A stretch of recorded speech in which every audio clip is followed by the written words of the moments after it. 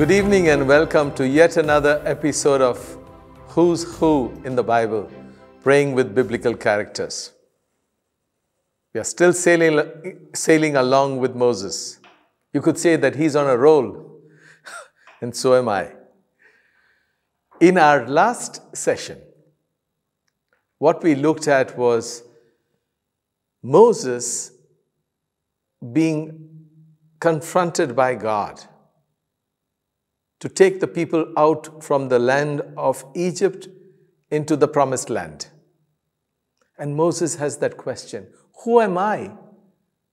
He saw his own inadequacy. He saw that he was not up to it. He brought out his objection and God said, do not be afraid. I will be with you. Now Moses takes it on to another level. Because his next question is, who are you? When I go to tell the people that you need to come out of the land of slavery, they'll ask me, why do you say that? In whose name do you come? By what authority? And whose authority are you going to lead us out? We're going to look today at that question that Moses asked of God, who are you?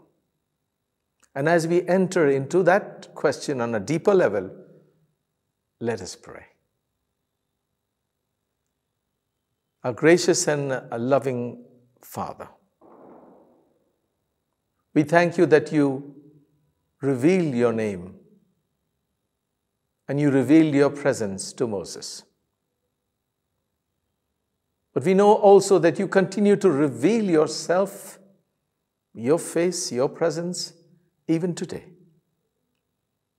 And as we reflect and pray on this biblical character, we pray that our hearts and our minds will be open to your revelation of your presence and of your name. We know that your Spirit is accompanying us on this journey. And we make this prayer in deep faith through Christ our Lord. Amen. We see this question asked of God. Who are you? Or as the phrase says, what if they want to know who exactly sent me? What am I to say to them? It is interesting to know how God responds to Moses. And that response is found in chapter 3, verses 14 to 15. This is one of the most important and most complex verses that you will find not just in the Old Testament, but the entire Bible. Because several doctoral theses have been written on it. Books running into volumes have been written on it. Well, it's quite a challenge in this brief time that we have to speak about something so profound. It is a challenge, and yet I humbly will embark on it simply because it is so important for us to understand this name, this God who reveals himself. I hope that with God's grace, I will be able to express this dense scholarship in a matter that is simple, but yet not simplistic. And so we invite the Spirit to guide us all in this reflection today. And I would invite you to read further so that you will come to understand better and deeper this wonderful text, chapter 3, verses 14 and 15, that we are going to reflect on today. Now, it's interesting that in verse 14, God says to Moses, I am who I am. Sometimes that's translated as, I will cause to be what I will cause to be. Or again, in this very verse, I am has sent me. But in verse 15, we have another dimension of this name. The Lord, that's the phrase, the God of the ancestors. The word that is translated as Yahweh, which comprises of 4 Hebrew letters, Yod, He, Waw, and He, written as YHWH. And so God responds in this twofold manner. So how are we to understand this name? It seems to be quite cryptic, the way God reveals His name. It seems to say everything and yet says nothing, because this name seems rather indefinable. There's not quite an agreement as to how the Hebrew is to be translated. But let that not trouble us or upset us. Because what we are doing when we read a text like this is we are trying to capture the vast mystery of God. Just imagine, we are trying to understand the infinite in very finite terms. We are trying to speak about something that is unlimited with all the limitations of our human thought and language. So at best, what we have is a glimpse of what is the vast reality of who God is. And God gives us the intelligence and the grace to understand Him deeper and on a more profound level. And we need to explore that. That's what we call the mystery of God's name. Now, let me get a little bit technical as I look at it from the grammar point of view. Now, both these verses,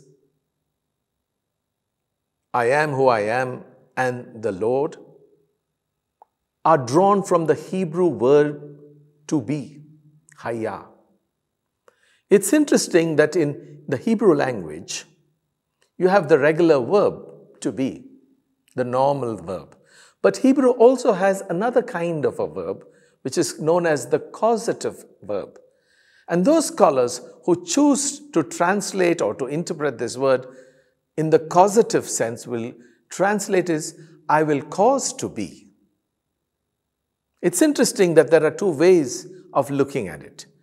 Now, when we look at the first verse 14, what we are looking is at God describing God's self in verse 14. And that's the first dimension of God's name.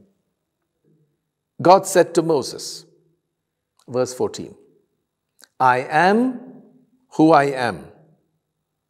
He said further, thus you shall say to the Israelites, I am has sent me to you. That's one step of revealing His name. And then we move on to verse 15. God also said to Moses, thus you shall say to the Israelites, the Lord, the God of your ancestors, the God of Abraham, the God of Isaac, and the God of Jacob has sent me to you. This is my name forever, and this is my title for all generations. So what is happening in these verses? How do we understand these words that God addresses to Moses? You could say that God is qualifying His name. He is linking this name to the ancestors, Abraham, Isaac, and Jacob. And in doing so, we have 3 aspects that we can understand and appreciate. The first is God in God's own self, of who God is. The second is God reveals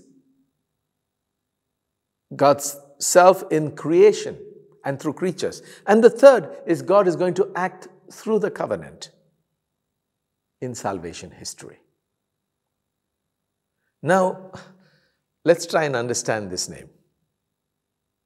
Because in the earlier section of the scriptures, the name used for God was El Elyon, which means the Most High, or El Shaddai, the Almighty God or the God of the mountains. But now we are told of this name Yahweh. The question you may ask is this a new name? Did it not occur before? So it could be that the ancestors already knew the name Yahweh, but from now on, there is going to be a deeper and a more profound understanding of the name of God as Yahweh. God continues to reveal himself in dynamic ways, not only here, but also in chapter 34, when Moses is at Sinai. And I'd like to indicate once again how the name of the Lord comes into play. I read to you from chapter 34, verses 5 and 6. The Lord descended in the cloud and stood with him there and proclaimed the name, the Lord. The Lord passed before him and proclaimed, the Lord, a God merciful and gracious, slow to anger and abounding in steadfast love and faithfulness. And each time that I was pronouncing the word the Lord, in Hebrew it appears as Yahweh. So you can see that from now on, there is an unfolding of the different dimensions of what this sacred name is all about, revealed in different circumstances. Now, this was the name of God. It was a sacred name. And the early Jews found it was so sacred that they could not bring themselves to pronounce that name publicly or when reading aloud. So deep was their sense of respect for this name of God. And so with the passage of time, some of them chose, instead of saying Yahweh, to use the word Adonai. Some even more pious Jews preferred another word, not just Adonai, but the name Hashem. So in the period of time, this name Yahweh was the unpronounceable name of God. You could write it, but it couldn't be pronounced. Now, it is interesting that hopefully through these episodes that we have, you are learning something. In this episode, I hope we can unlearn something, because there is a certain confusion that comes with the name of the Lord, Yahweh. Let me put it this way. There are some people who use the term Jehovah. Jehovah Jireh, the Lord provides, or Jehovah's Witnesses. Now that is an erroneous pronunciation. Let me indicate the different steps that led to this. Well, the Hebrew text of the scriptures that were received in the original were only consonants. There were no vowels. The sense of the language indicated that you could imagine the vowels put to that. It's something like the texting that people do today. They write an alphabet without any of those vowels. Well, this went on until the Middle Ages. They have the text, but without the vowels. In the Middle Ages, a group of Jewish scholars known as the Masoretes began to put those vowel points to the Hebrew text. Now, what was interesting was, to the consonants Yahweh, YHWH, they put the vowels of Adonai. Stay with me. It gets more interesting. So, when they wrote the word YHWH, they put the vowels of Adonai. But they knew that it was to be pronounced as Yahweh, simply out of respect. Interestingly, in the 17th century, when the translators who came about with the King James Version, they took the consonants Yahweh, but pronounced it with the vowels of Adonai, from which they got the word Jehovah. Now, there are some denominations and sects who use this word Jehovah besides the Jehovah Witnesses themselves. But certainly, Catholic and mainline Protestants do not tend to use this word Jehovah at all. It is important now at this stage that I take you into what the Greek translation of the Old Testament, what we've seen in an earlier time, the Septuagint. How did it handle the translation of Exodus chapter 3, verses 14 and 15? Let us now come to the Greek translation of the Old Testament, which is the Septuagint, which was done completed just around the time of Christ. When they were translating chapter 3, verse 14, they translated it as ego eimi hoon, which is I am the one who is, or simply I am.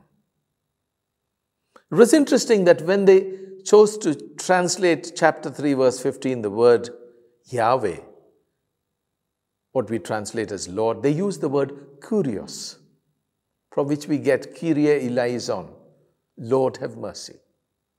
And so, in our Catholic tradition, there is, when it comes to using God's sacred name, there is a hesitancy to use Yahweh. It never uses Jehovah. It prefers the word Lord. Because this is the name, as we have seen, which is unique to the God of Israel. It's a personal name which he could be addressed. And so we find that this is the privileged name, Yahweh, the Lord, that is being revealed in chapter 3, verses 14 and 15. Now, we come back to Moses' question. Who are you? Why does Moses ask that question? Well, for a number of reasons. Moses needed a proof that he has been sent. He's not coming just on behalf of a talking bush. He needed proof. Secondly, he wanted to claim some authority, that he's not coming in his own name, but he's coming in the name of the God who sent him. Thirdly, he's hoping that with this credibility, he can persuade the people to believe that God has called him and has sent him. And then it is through these verses, he's receiving an assurance from God, I will be with you. And so Moses, in asking for that name, is receiving an assurance on many and different counts. Having looked at that, I now want to explore with you, what does the revelation of the name say about God? As I said to you, it comes from the Hebrew word to be, I am. And this I am, God, is forever. God is. There is no beginning, there is no end. God was, is now, and ever shall be. So whether we see this God as I am, he becomes the source of our being. Or if we translate it as causative, I will cause to be, he's the cause of our being. So in God revealing his name, he's saying much more than what we normally would read. Because in the Bible, our name is more than just a name. A name is not just a sound by which you call someone. A name is not just a label by which you identify someone. It is something of your identity.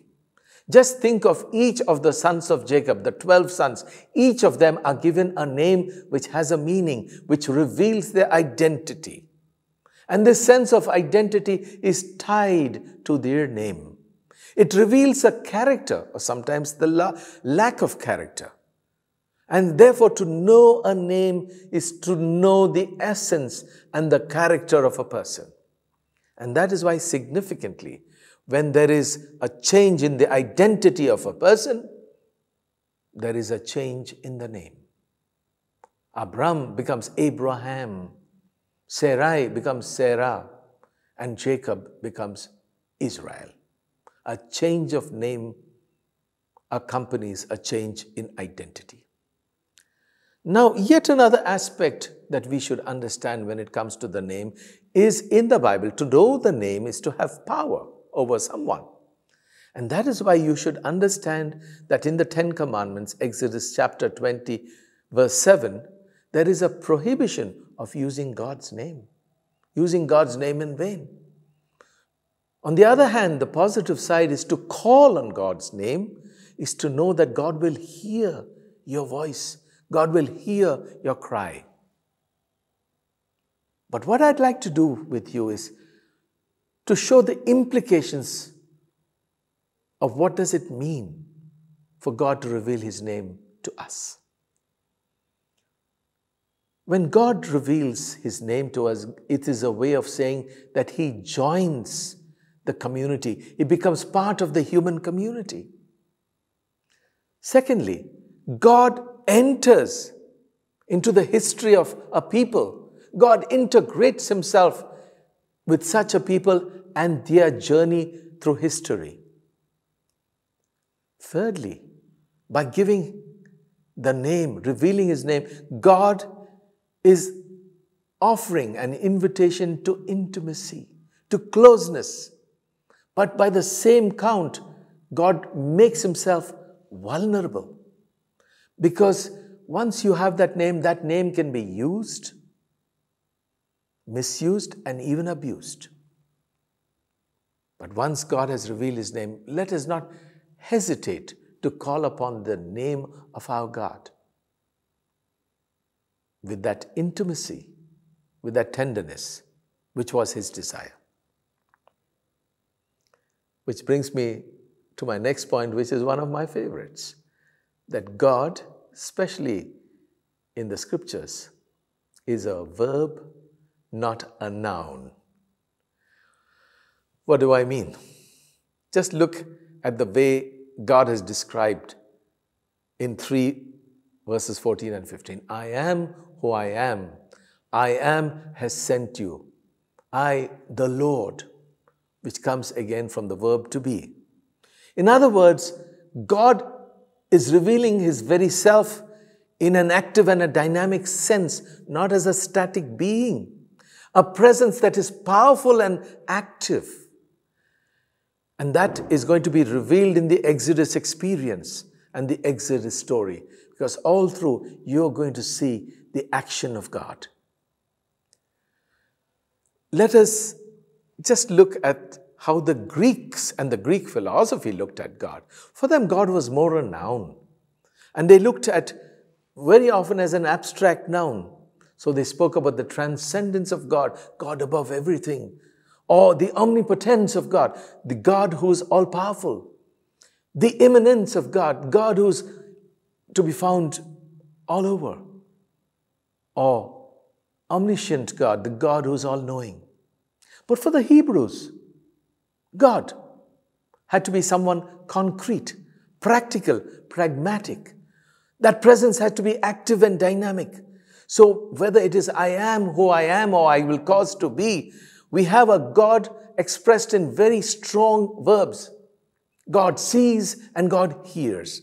God feels and God remembers. God saves and God protects. God heals and God forgives. God liberates and God redeems. That's how God is known. I am who I am, the great I am. But the important thing is, this God who is the great I am is not revealed only with this name in the Old Testament, but also in the New Testament. That name appears on the pages of the New Testament. When we look at the second person of the Holy Trinity, who comes to earth, takes flesh, becomes human, this Jesus now reveals Himself as the great I am. If you look at the text, Matthew chapter 14, verses verse 22. Jesus is walking on the water.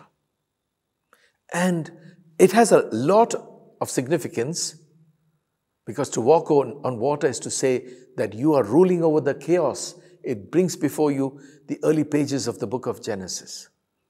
And when the disciples are afraid and they look at him, and Jesus says, Ego eimi, I am he. It is I. We have echoes of chapter 3, verse 14. When you look at the gospel according to John, very systematically, you will find 7 times I am with some predicate which applies to the 7 figures in the tabernacle from the book of Exodus. I'd like to quickly take you through these 7. For example, John chapter 6, verse 35 and 48, I am the bread of life. Or John 8:12 and verse 9, chapter 9, verse 5, I am the light of the world. Third, John chapter 10, verse 7, I am the gate for the sheep. Fourth, John chapter 10, verses 11 to 14, I am the good shepherd.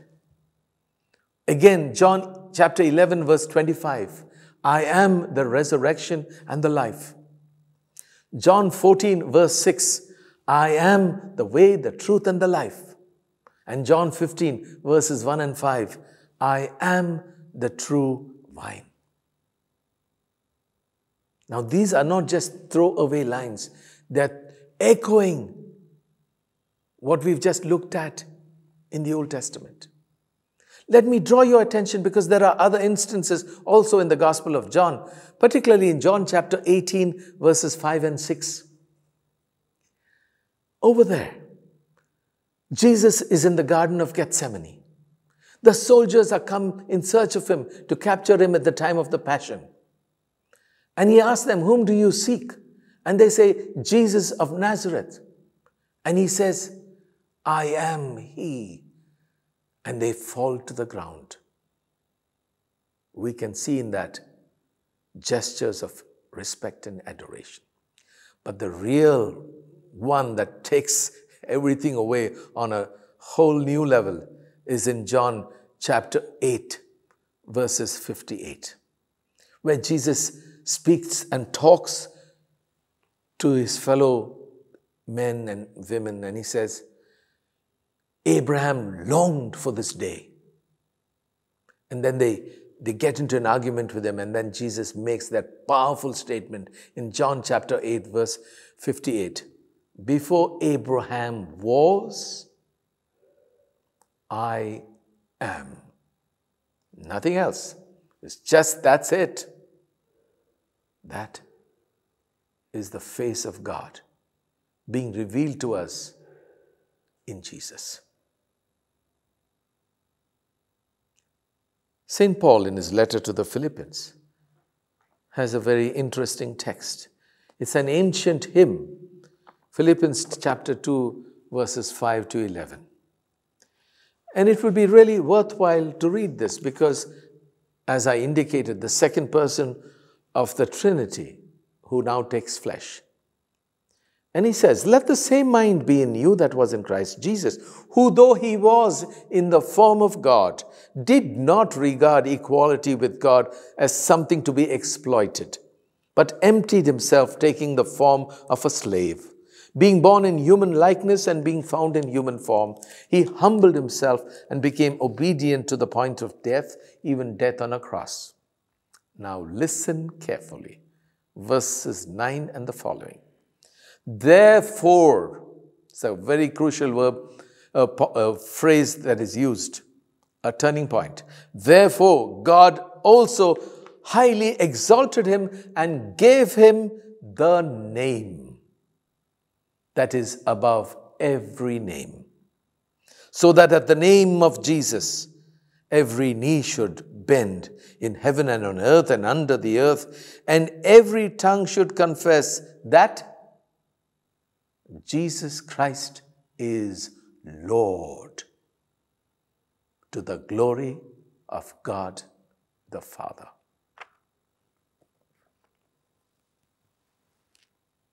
The Old Testament shadow falls on the new, and it is fulfilled in the new. We've looked at this marvelous revelation of the name of God, revealed to Moses in Moses' day, revealed to Paul in Paul's day, and revealed to you and to me today. Jesus is the great I am, and with his name comes a promise. I will be with you all days to the end of time. What a wonderful name to rejoice in, because it's not just a promise, it's an assurance that his name will be with us always, and through his name, his presence. Glory be to the Father, and to the Son, and to the Holy Spirit, as it was in the beginning, is now, and ever shall be, world without end. Amen.